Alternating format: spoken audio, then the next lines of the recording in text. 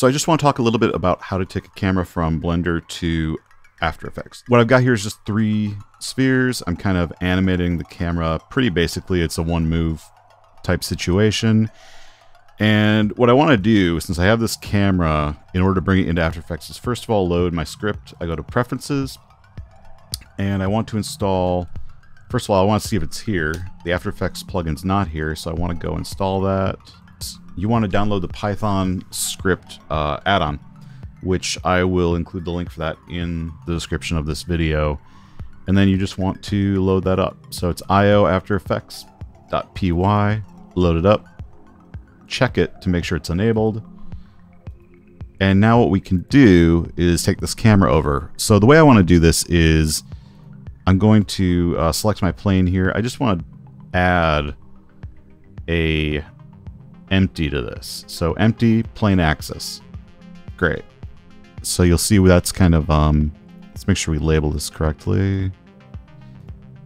Empty right here. So it's just called empty. Maybe I'll call it empty null so I know what it is. And then I'm going to drop one more in just for the heck of it, for perspective's sake. So I'm going to drop it back here.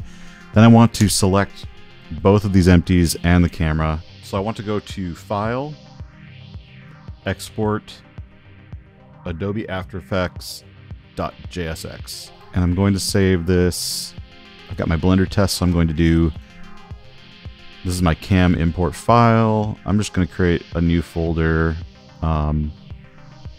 You know, something that makes sense. Cam from Blender. And then it's just called Blender Cam, export to After Effects. Cool. Now, in the meantime, I have already exported this animation. I'll show you what that looks like. Pretty simple. I mean, it's no frills. The idea is just to get that camera move to line up. Now notice that the camera does ease in and ease out. We want to make sure that carries over to After Effects.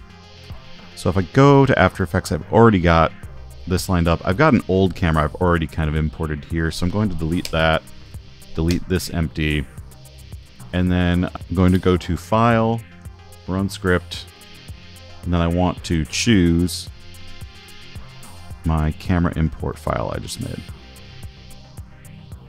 Actually, it's under, yep, there we go, Blender Cam. It's going to create a new comp, click OK.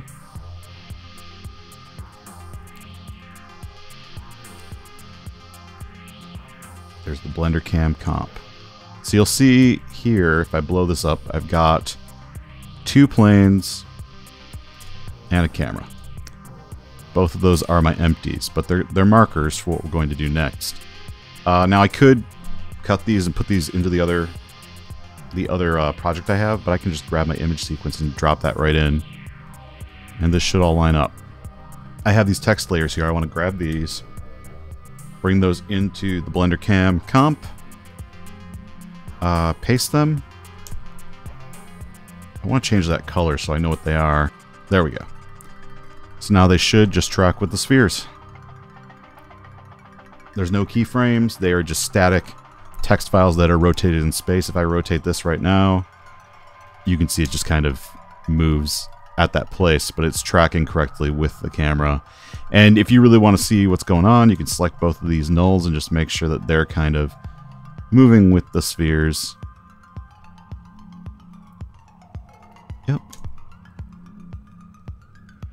Let's just blow that up so we can see it.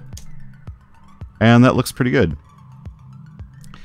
You know, there is a little bit of sliding here in terms of how we perceive it, but it's because it's so close to the camera that it's actually perspective that we're seeing. If you look back here, these are all pretty well lined up.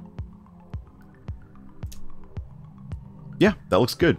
And that is how you bring a camera into After Effects from Blender. I'm using version 3, so